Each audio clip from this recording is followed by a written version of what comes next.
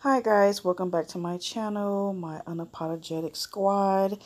I just want to come on here real quick and apologize to my subscribers for kind of taking a pause on uploading content.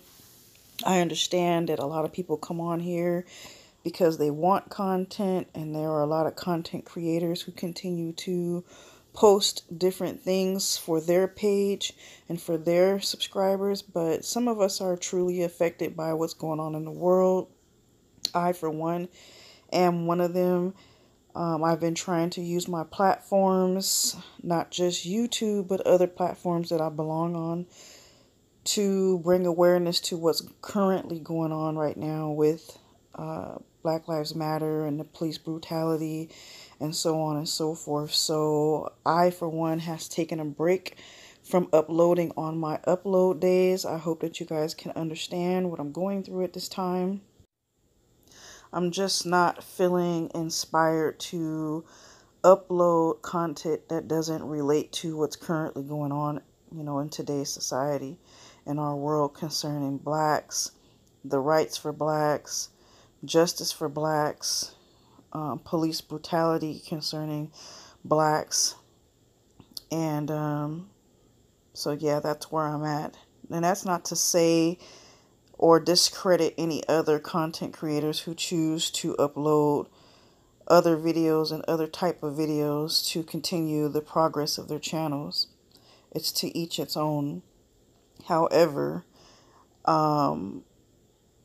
like I said, for myself, I am going to be bringing awareness for what's currently going on at this time. It's not to say that I won't at some point in time create some type of content for you guys that you guys enjoy and that you like, but I will never sit in silence when I have a platform with 1,000 people on it who are viewing it constantly and choose to say nothing to bring awareness to what's currently going on. So that's where I'm at with this, and I appreciate my unapologetic squad for being supportive and understanding during this time.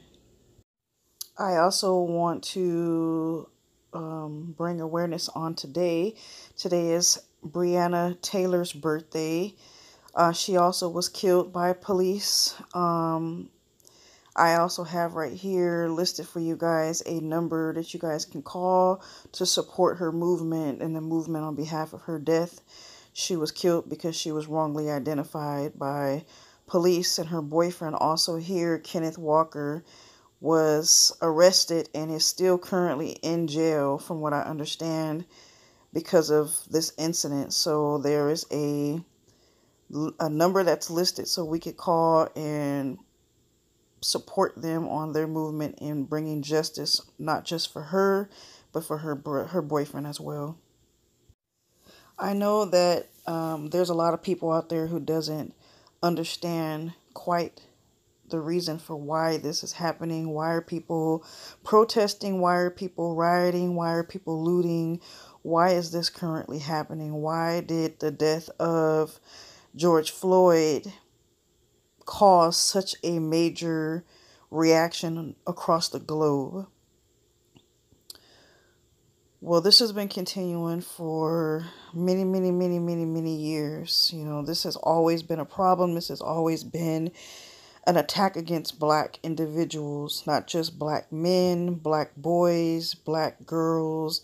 It's been happening across the globe, and we need to bring awareness to what is going on, because it's continuously happening, and it's not right for blacks to lose their life based on things that are being done every day, crimes that are being committed every day. It's not to say that we are to excuse when crime happens, but a person does not have to die because they commit an offense. A person does not have to lose their life because they're simply walking, running, jogging, or just visiting in a neighborhood where they're not noticed or they're not recognized. This is constantly happening to us, constantly happening to black individuals, and we need to bring awareness to what is going on and put a stop to police brutality. Now, I know that there are people out there who say I stand behind all lives matter. And they really don't understand the concept of why we are protesting about Black Lives Matters, because blacks are not being treated fairly. They are not being treated the same as other people.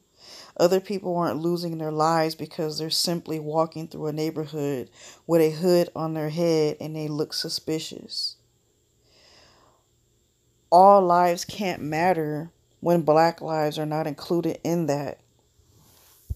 Black lives specifically matter when we start being looked at, treated like our lives make a difference and matter.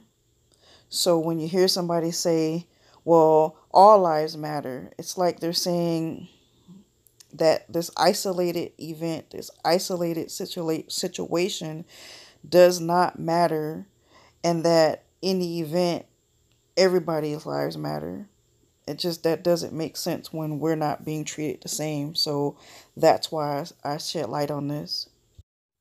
I also know that there are people out there who don't understand why people are protesting in the masses.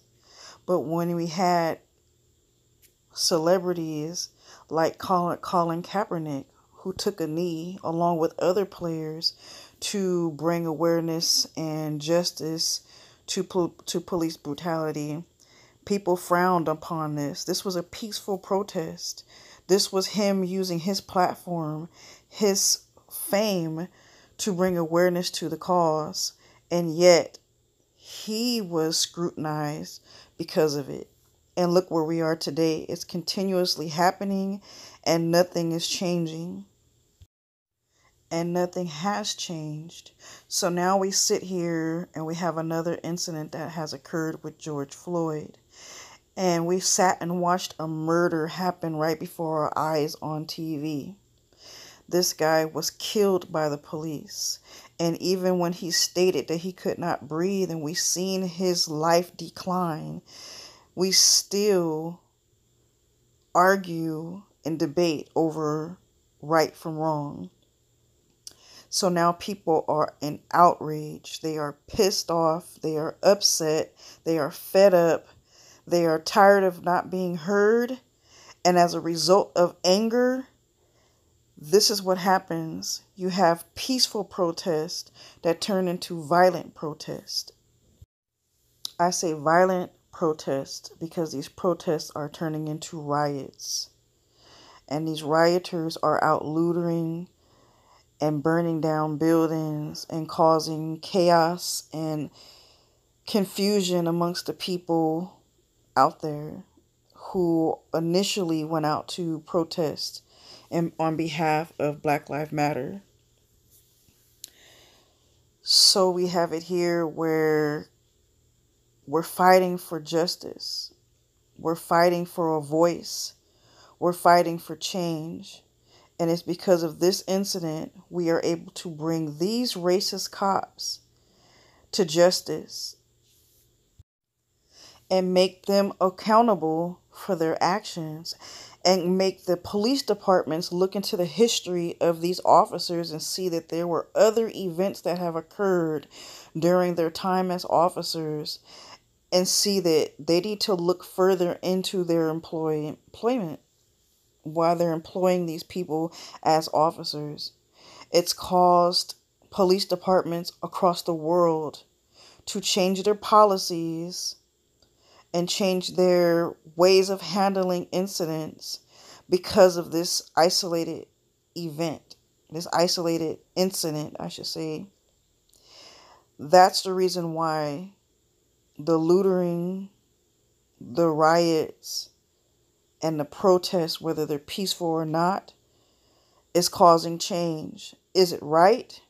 Not entirely is it right. But when you have people who are not being heard, like Colin Kaepernick, who on public display demonstrated a peaceful protest, was not heard. The door was literally slammed and shut, and he was blackballed and later stripped of his career because he was trying to shine a light on what was currently going on in the world and what currently is continuing to go on in our days today.